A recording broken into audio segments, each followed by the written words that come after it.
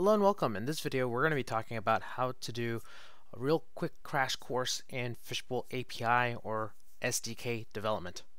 So we're going to get this real quick, just showing you that my main method in my startup project in my solution is just the main class going to my crash course class, which is a run method. That's it. So let's get started. So first things first, we're going to add a reference to the Fishbowl SDK library that I have set up. Now this is my personal development environment, and we're just going to go ahead and add my release, and that's it. We're done. First things first, what can we do? So class view, probably the fastest thing to do. We do have documentation, but this is a crash course. Whatever, we're faster than that. We can just take a look at the Fishbowl SDK and go for the Fishbowl object. There we go. And we've got a bunch of different methods that we've used, or I've kind of created over time. A little bit disorganized, I gotta admit, but it's getting better every day. More people use it. We'll refactor things as things happen. Maybe in 2017 we'll redo this. Anyway, so first thing we're going to do is just instantiate the Fishbowl class directly.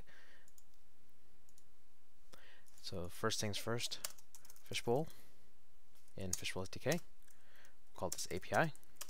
New Fishbowl. We're going to give it a host, localhost. We're going to give it a port of 28192. That's the Fishbowl port. Fishbowl can be run on multiple ports. It's up to you to make sure you know what you're doing. Integrated application key. I get a lot of emails on this. Literally just make it up. There we go. Something that's an integer. Entered application name, crash course, and then integrated application description, crash course. Now, in this application, we have some ability to do automated logins, re-logins, and things like that. But persistence is probably something you want to keep on. So go to true. We're going to go ahead and now log in. API.login. And now, if you fail at this point, it's probably because you don't have a Fishbowl connection. You'll throw some kind of socket timeout error. That's up to you to catch. So we're going to log in with the username and password of admin, which is what the Fishbowl default database is. And at that point, we should be done. So if we go ahead and click on run here, we should throw an exception because this is a new application.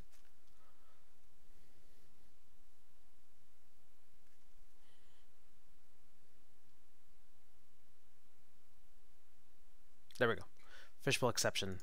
And that's what's going to happen. Close that.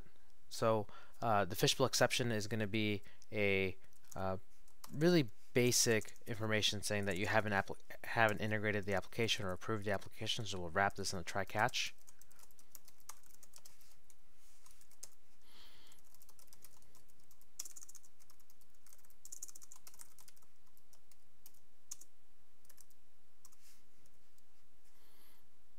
Fix my misspellings. Not the most consistent developer in the world. But here we go. Let's try that again.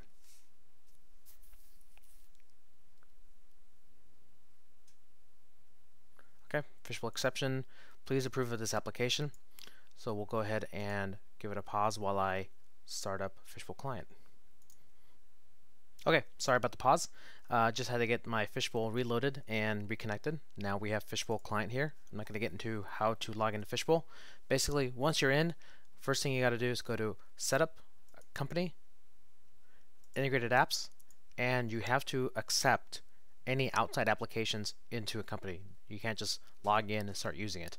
Go ahead and approve, and now when we go back to application, we can run it, log in, and it's basically going to do nothing, right? So what can we do with the API? So once we've logged in, we can actually take a look at something like the login response, debug, login response, and in login response we have module access, which is just a bunch of strings of what we can access. So we want to do debug, write line, something like that.